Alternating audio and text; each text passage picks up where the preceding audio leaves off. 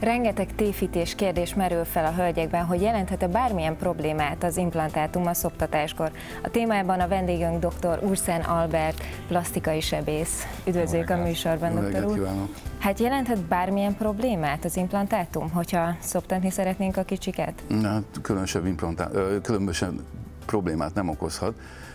Az implantátum az úgy viselkedik, mint hogyha nagyobb lenne a mell. Tehát, hogyha a szoptatásnál ugye a hormonhatása megduzzad a mirigyállomány, meg a zsírraktár is a mell, és ugye azért a terhesség alatt egy pár kilót fel is szoktak szedni a kismamák, és azért nagyobb lesz, a bőr kinyúlik, a bőrnek azért van egy bizonyos összehúzódó képessége is, és amikor vége a szoptatásnak, vége a hormonhatásnak, akkor a mirigyállomány nem, hogy az eredeti állapotára megy vissza, hanem még sorvad is, tehát kisebb lesz.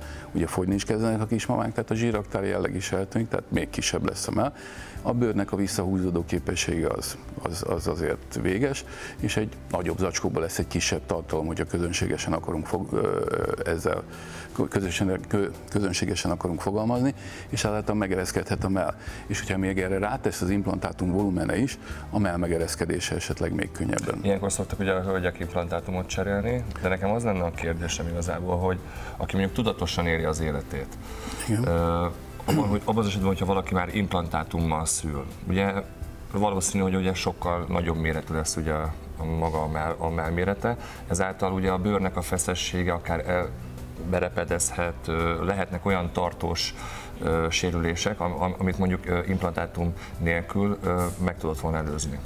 Lehet, de nem, tehát a berepedezettség, tehát a striák akkor is jelentkezhetnek, hogyha nincs implantátum, ez hajlam is kell, tehát bizonyos százalékban a hölgyek bármit használ, a krémektől kezdve akármilyen úgymond csodaszereket, ez bekövetkezhet, ez nagyon sok mindentől függ, milyen hirtelen, milyen gyorsan következik be az emlő nagyobbodása, milyen a bőrtípus. Akkor igazából maga a terhesség alatt ugye a hízásra kell nagyon figyelni, ugye gondolom a hölgyeknek, tehát a túlnyomó hízásra, ugye a mirigyállománnyal nem tud mit kezdeni, az ugye természetes úton fejlődik, vagy úgymond nagyobb lesz. Meg ez is genetika, van akinek olyan a mell, ami abszolút nem megereszkedésre hajlamos, tehát a 4.-5. szülés után is egy kicsit úgy szoktuk mondani, nagyon tudományos szó, hogy elfogy a két felső kvadráns, tehát a felső fele ugye elfogy, ezért egy kicsit beesettebb lesz. De megereszkedés nem következik be, és ilyenkor lehet a legjobban pótolni ezt a hiányzó volument. Még egy kérdés, mikor javasolja azt, hogy mondjuk implantátumot cseréljen egy hölgy? Az első szülés után, vagy ha esetleg még tervez több gyermeket, akkor várja meg azokat a szülés utáni állapotokat? Ez ugye attól függ, hogyha 6 év múlva szeretne még egy gyermeket, de már nagyon zavarja a mellformája, akkor ezt meg lehet csinálni.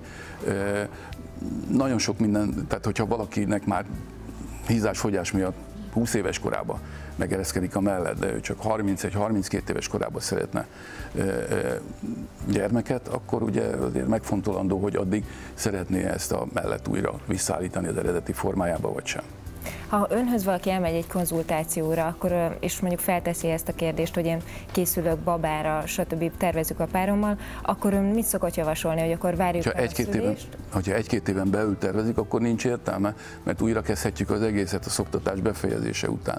De hogyha ez 4-5 év múlva, 6 év múlva fog bekövetkezni, akkor rájuk elmondom, hogy el lehet végezni, de ő neki kell ezt a döntést meghoznia, hogy annak a tudatában, hogy a szülés, illetve a szoptatás befejezése után ezt újra kezdhetjük, szeretné-e, vagy pedig csak majd a gyermekvállalás után. Ugye most kifejezetten az implantátumokról beszéltünk, de esetleg egy megereszkedés után mellfelvarrás kérdése? Attól függően, hogy mennyire ereszkedett meg, tehát lehet, hogy implantátumon lehet kompenzálni, de lehet, hogy annyi felesleges bőr van, és már annyira megereszkedett, hogy már csak a felesleges bőr eltávolításával, és ez a felvarrás. Melyik egyébként úgymond a esztétikusabb beavatkozás, ugye, amikor utána majd látjuk? Hát az esztétikusabb ugye a kevesebb heggel járó, tehát ha elég csak az implantátum, akkor, és csak a mirigyet, az elveszett mirigyet kell pótolni, és ráadásul nem is megereszkedésre hajlamos ez a mell, akkor egy olyan természetes mellet lehet létrehozni, amit még tapintásra sem nagyon lehet megállapítani, hogy igazi vagy sem. A felvarrással kapcsolatban mindig az a kérdésünk, hogy mi zavarja jobban, a formája vagy a hegek.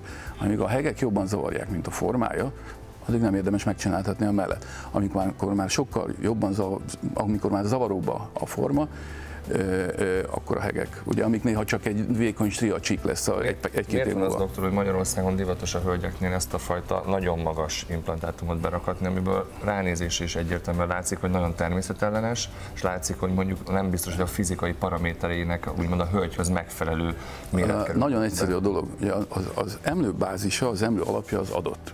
Ha beteszünk egy implantátumot, ez egy adott szám, középen nem érhet össze az implantátum, és oldalt pedig nem lóghat le a mellkasról. Ha nekünk van egy adott átmérünk, utána minél nagyobbat akar a hölgy, akkor csak felfelé lehet menni, és elérjük azt, hogy ez az extra magas implantátum, mert a maximális volument akarja betenni. És ha valakinek nagyon keskeny a mellkasa, és szinte semmi melle nincs, akkor egy közepes mellméretet is csak így lehet elérni. Tehát ez adottság. De nem lehet ezt természetes formában megtartani, tehát nem lehet rábeszélni a hölgyeket, hogy amit nagyon sok esetben szeretnek. Egy bizonyos mértékben ki kell szolgálni az ő igényüket, egy bizonyos mérték felett nem. Tehát én vagyok nagyon sokszor, úgyhogy ezt nem vagyok hajlandó megcsinálni, mert nem szeretném a nevemet adni ahhoz, ami ebből következik.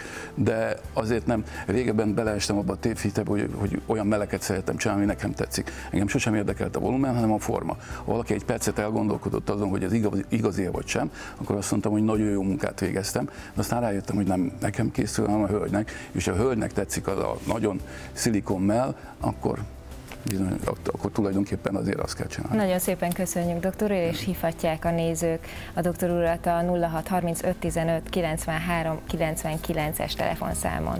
Aztán visszavárjuk. Köszönjük szépen. Én is köszönöm.